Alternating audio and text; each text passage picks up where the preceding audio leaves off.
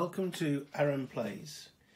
In this episode we'll be doing turn 9 for the coalition. In the previous video the French continued their offensive over on the far side of the map over here. Okay, pushing the routed and disordered units further back. And we had the advancement of the Grand Battery over here and the starting of the manoeuvre on the Hanau town.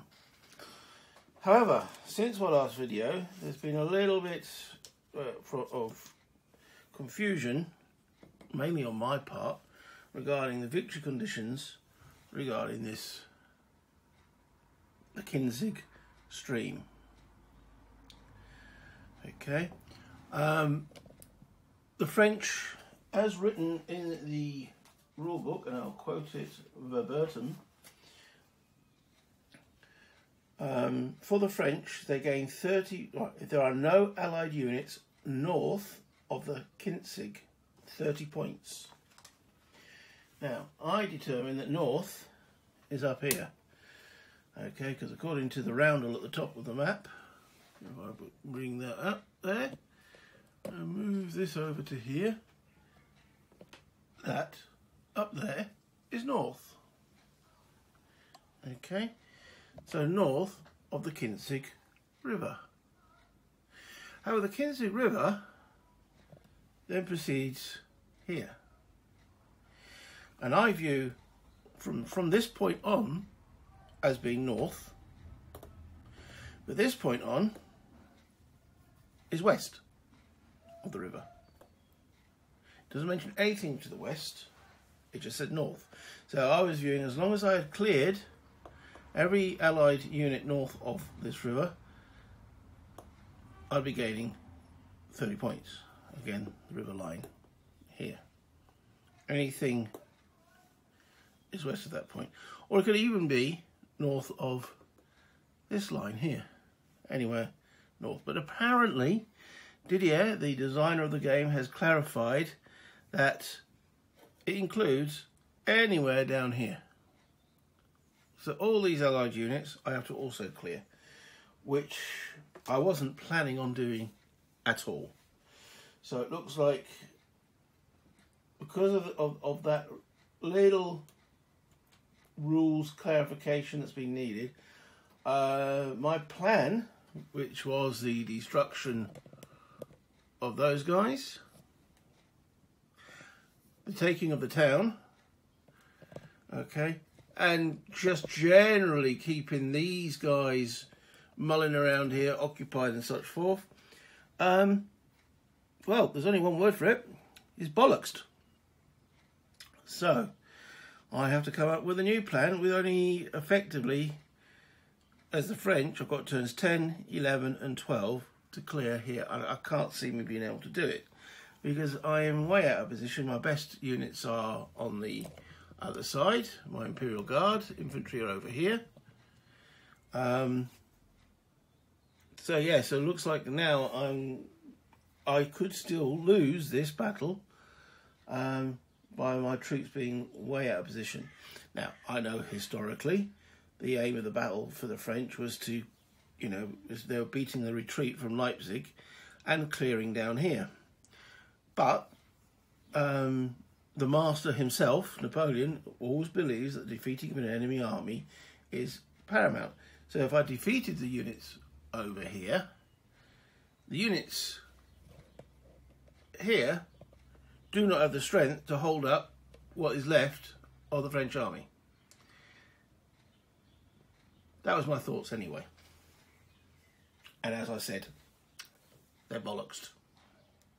So that's from my point of view. This is the actual coalition's turn. I've received orders from my opponent and how he wants to stop the disaster that he is facing on a troop disposition scale. Yes, he has taken heavy losses, but as I've said, from the victory point scale, this could go any way now. Okay, so following the sequence of play, the first thing we determine is army morale level. Currently, the French have got 20 step losses, and they've got 1 unit disordered. So their army morale level is 21. The coalition have got 63 step losses and 13 disordered stroke routed units for their army morale level of 76. So they're over their actual demoralisation level by 16 points. So they will be demoralised, which means they'll get a -1 modifier to all morale checks. Next up is the command phase. Generals Beckers and Clenau on the right.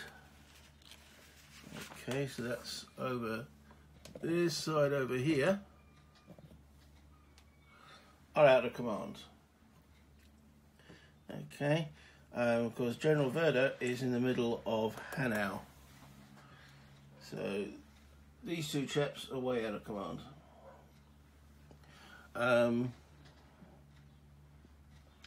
General Fresnel on the left, he's also out of command.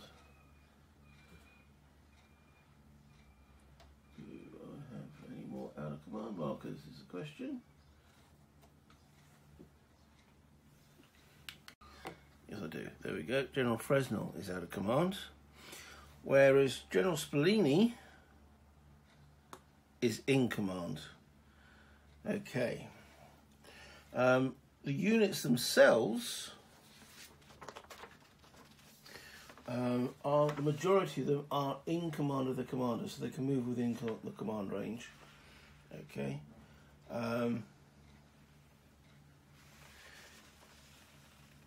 So in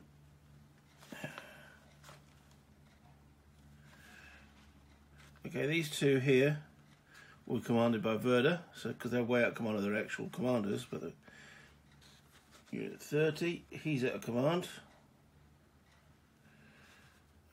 Okay.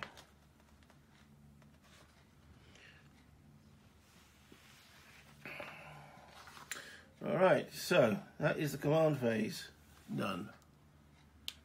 Carry charges. I have instructed, there are none. On to the movement phase. Okay, we're going to begin some movement on the coalition's left flank, as in way down here. Okay, so they've got some units here that they're going to try and rally. If they don't rally, they'll actually rout off board. Well, move off board.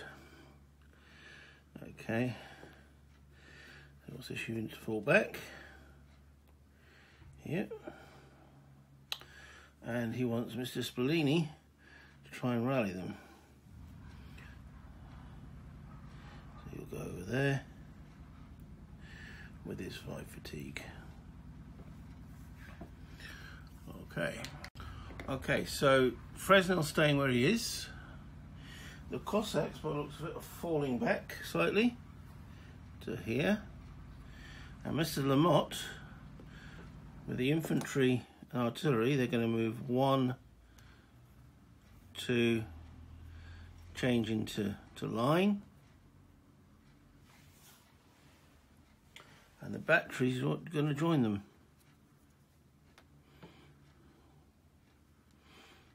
With Mr. Lamotte helping them hold in that position. They will also at that point deploy some skirmishers, or to use the proper term, voltigeurs, in that position. This cavalry will fall back to here, so no cost. 1, 2, 3,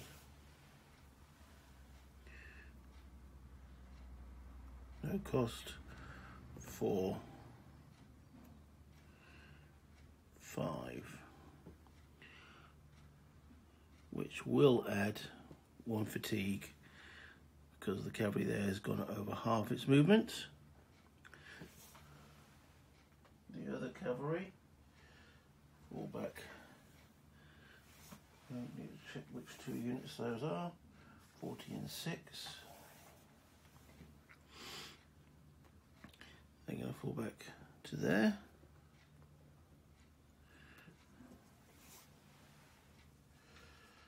And unit 7 falls back to there.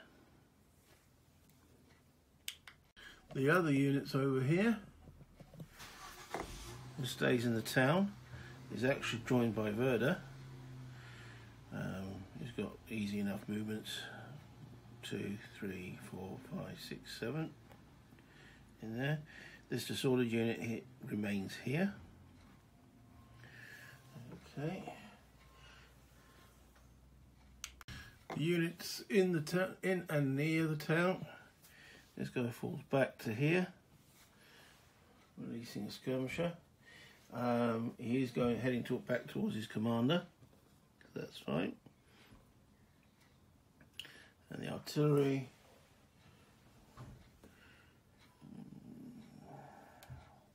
going back there, technically towards their own commander as well. Okay, so that's everything on this side of the board. So over to the coalition's right flank and the disaster of the routed and disordered units in this area. However, there has been, from the last rally phase for the coalition, some units starting to come back to the colours. And according to my opponent's maps and diagrams of where he wants his units to go, he wants to start forming some form of line here against the Imperial Guard onslaught that has been going on.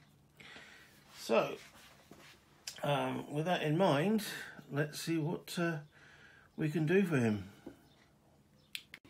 First unit he wants to move is this disordered unit here.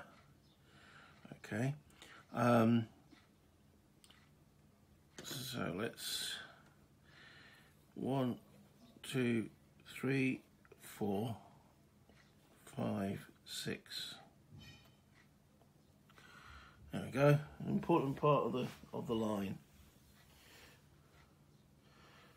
Next up, okay, he wants a unit in here, and he's got here unit 25. So let's find unit 25. There it is. Okay, moving that to the top. So he wants that in line here. All right. So it's got 6 movement points. So that'll be a 3 movement point facing cost. 1, 3 again. 2, change at the line, 3. Okay, and he's got the divisional commander with that unit. Now, this unit, which moves 6, part of the 2nd Division, Beckers, as therefore will be increasing his fatigue because he moved over half his movement. Taking a note of that because that change only occurs at the end. Okay, just for a comparison of strength, that unit, full strength, would be 3, as denoted by here. Currently, let's see what he's actually put into there. Unit 25 that is a full strength unit. So when it actually disordered, it disordered whilst it was full strength. So he's got 3 steps in that hex there. This unit here, 30, that has a brilliant strength of 7, has actually only got 2 steps remaining. Okay, so moving along the line, the next units he wants in up are unit 28 and 18. Which are these two here? 28, that's 28. and the 18 is the unit in square. He wants them to come out of square and to go into line, and by the looks of it,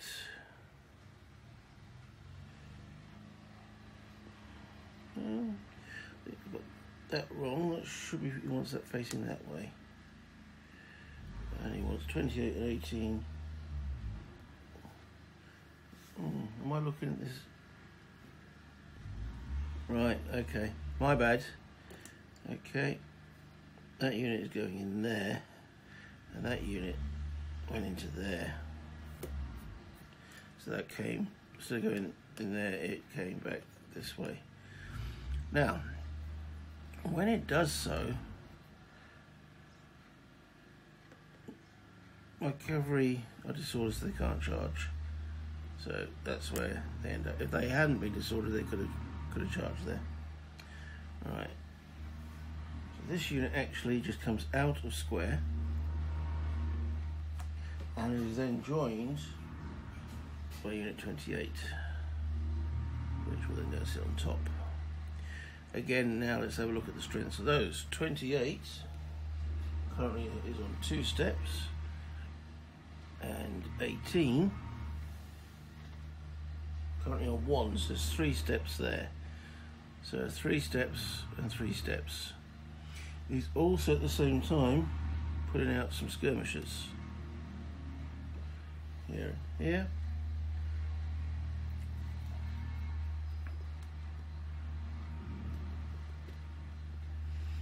Okay, that will come out in a minute. Next to form up the line is Mr. Hanau. And this unit coming out of the woods, so it's 1, 2, they're forming line.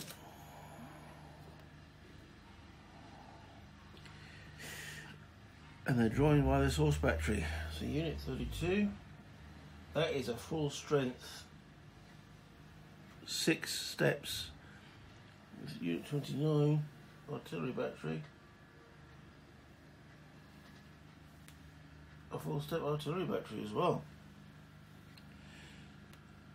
There's your rock, and they are led in that hex by Hanau, who's giving them a good morale boost. And again, they release some skirmishers.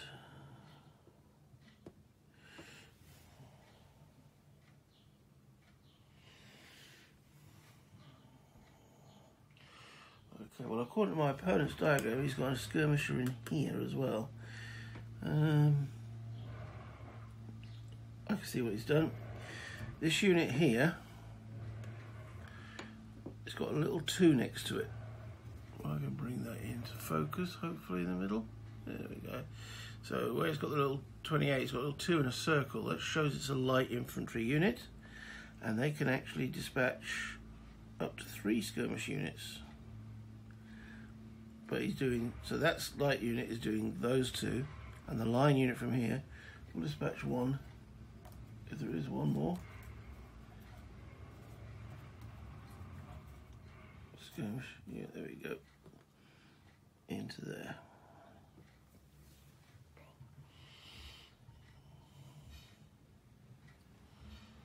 Right.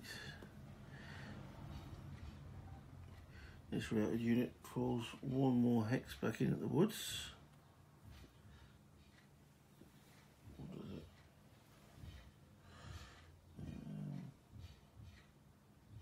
No, it remains where it is. Okay. That's unit 33. Where's unit 33? Alright. Keep the fatigue with the guys. 33. So the routed unit does fall back 1 hex. There. Unit 33. Move to there. Remember, disordered units have all round facing. The routed units will stay here. This remains here.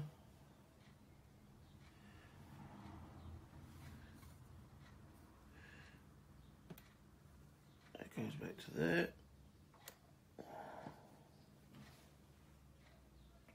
And everything else remains where it is. So that's the new line. Okay, very strong in this hex. Not so strong, 3 increments each in here, and the disordered unit. So the main line obviously is there. That's the nut to crack, if I can. Okay, defensive fire phase. Well, skirmishers firing on skirmishers doesn't do anything. My gun batteries over here and here have no targets, so no shooting from this side of the board. Moving the camera to this side. Right, okay. So, again, by him falling back here, my only target is skirmisher, so it's not a valid target. This gun here can shoot here. Yeah, that one's out of arc. So, 6, 5, 4, 3.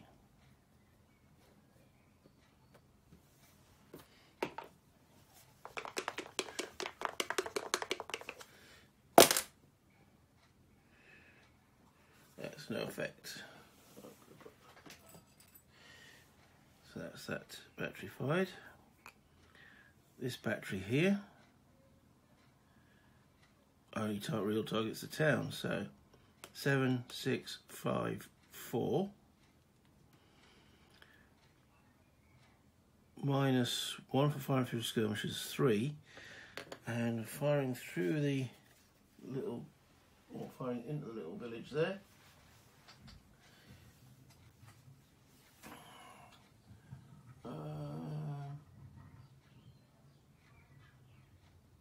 Minus 2, so take this fire down to 1.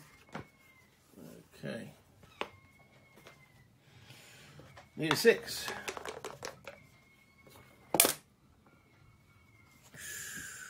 Close but no cigar. Alright, so then these 2 batteries. Yeah. Alright, so this battery's got an arc of that. This one, right, so let's pull them back nicely here. 5, 4, 3, 2, 1, or 6, 5, 4, 3, 2. They could both target this, but then one will be going through the skirmishers. So we're going to have this battery fire on these cavalry over here. So it's, as I just said, 6, 5, 4, 3, 2. I need another 5 plus 6 there. Got a 5. So 5 over 2.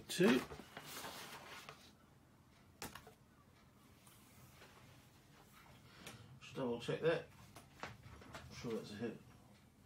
1, 2, yeah, 5 or 6 would have been a hit. Okay, so the lead unit there is 40. And that's their first step loss. Okay, morale. Their printed morale is 8. Okay, they are fatigued because they are part of Fresnel's commands, so that takes them to a 7. And they are, I was going to say disorganised, they're not, demoralised, the army demoralised, and takes them to a 6. So 6 or lower, and they're okay. They're all a 9, so they disorder. Okay, we are currently in turn 9, so get a nice 9 marker. So the unit underneath them now needs to take a morale check. There again, their morale is 8. Better check, see if there are any significant losses. 6. They have not. So their morale is, printed morale is 8. Stacked with a disordered unit, drops that to a 6. Fatigued and disorganised, drops them to a 4.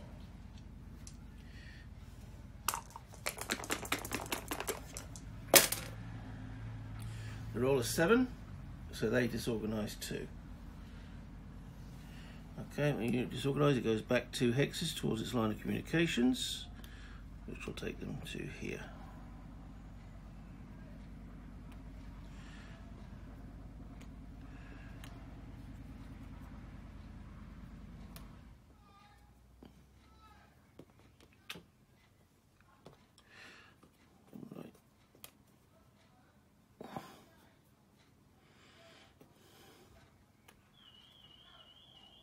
Go. So, and that was that battery. This battery will fire here, 5, 4, 3. So a 4, 5, or a 6 to was a hit.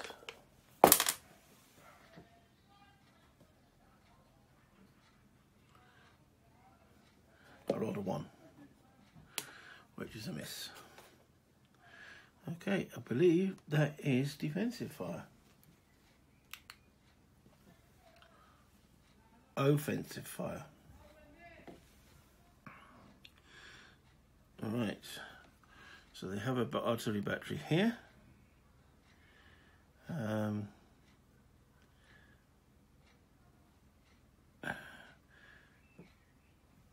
It's got a fire strength of, now this is unit number 11, make sure there's no losses on it. Nope, that's fine. So it's got a fire strength of 4. 4, 3, 2. So it needs a 5 or a 6.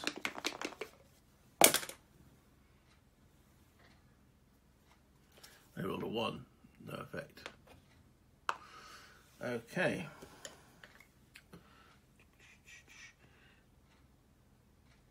That's it for that side.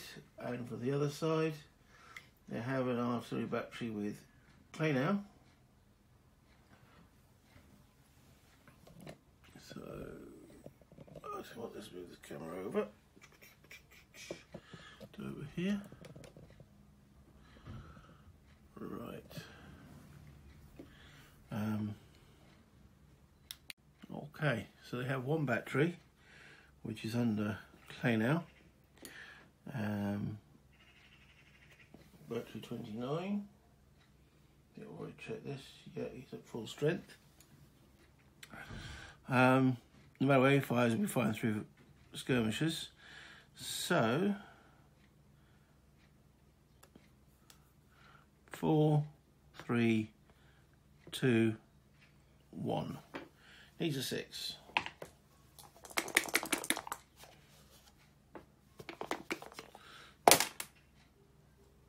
No. Okay, so no losses from fire on the offensive fire phase. Melee. I don't think the coalition is set up anywhere for melee, so the answer to that is no. Into the rally phase. They have a fair few bits of that going on. Okay, so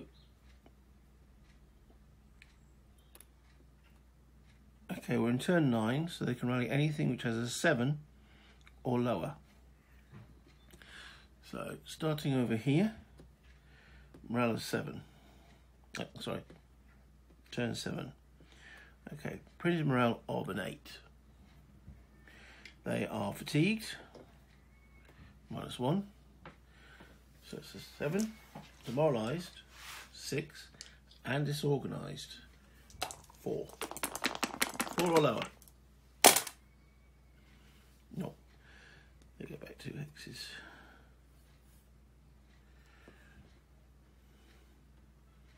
Shrouded unit here. No, it's got a 1 on it. We know that actually is 11, the earliest it could rally. So this unit here has got a 5. Printed morale 6. -2 for disorganised. Takes it to 4. -1 for fatigue. -1 for demoralised. Takes it to 2. You know what? They wouldn't even try.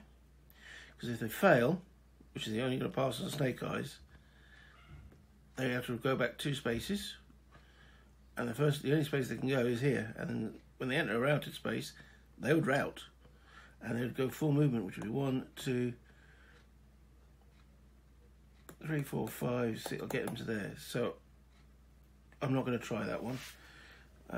This unit here, that'll be the roll 4, because it hasn't been revealed yet. Excuse me. The morale is 8. Unit 33. We've already got one step, so okay, so the morale is 8, take away 2 for disorganised, 6, take away 2 for fatigue and demoralised, takes it to a 4. And 7. So they go back 2 more hexes, 1, 2 to there. Again, avoiding going through routed, because that's a recipe for disaster. So that's the rally attempts here. So I'll bring the camera over to here. Okay, so remembering it's turn 9, so anything with a 7 or less. So these two can't rally. But down here, some can. I think the one with stacked with Fresnel has a 6. Now, we have an interesting little conundrum. If he fails to rally that unit, they have to go back 2 hexes, which will take them into there.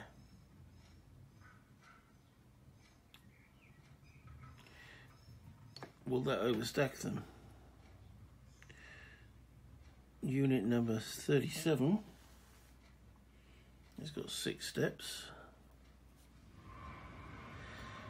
And unit number 3 has got 2, so it's 8 steps. And this unit itself, unit 35, has got 6.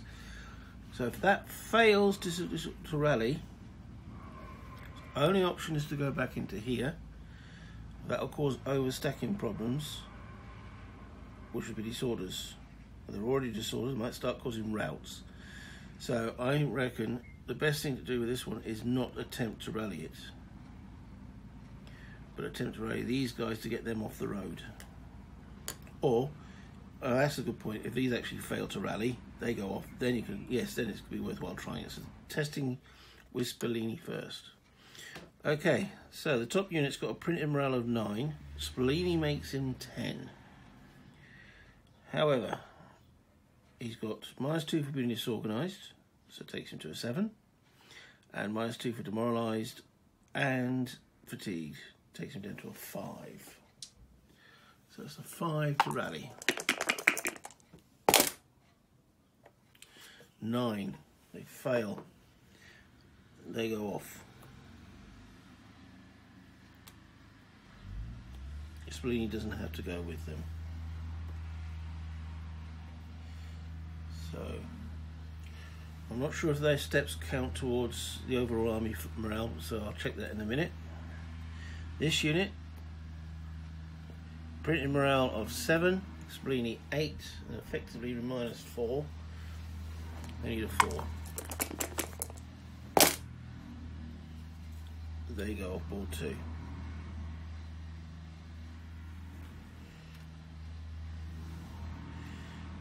And then we might as well try that one with Fresnel. He gives a +1 morale, then printed morale is 8, becomes 9, to minus the 4, which we've gone through. No, they go back 2.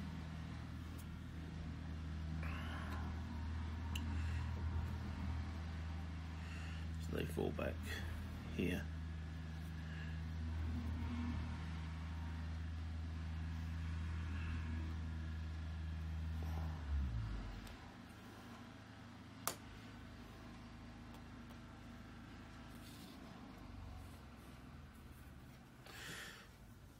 Okay, so that's the rally attempts.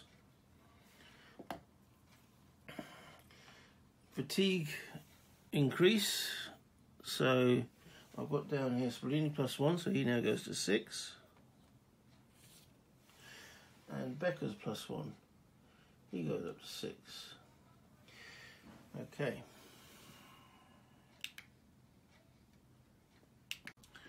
just checked a rule.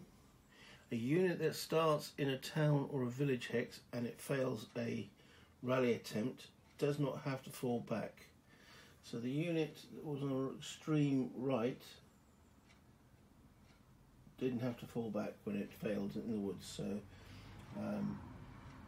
that's all okay. Thank you for watching. If you've enjoyed what you've seen, hit that like and subscribe button. It'd be much appreciated. But most of all, say something. Make a comment. If you like what you see, if you don't like what you see. If you can see something I've missed or a tactical nuance that you think might improve my play or my opponent's play, make a comment, even if you just say hi. Until next time.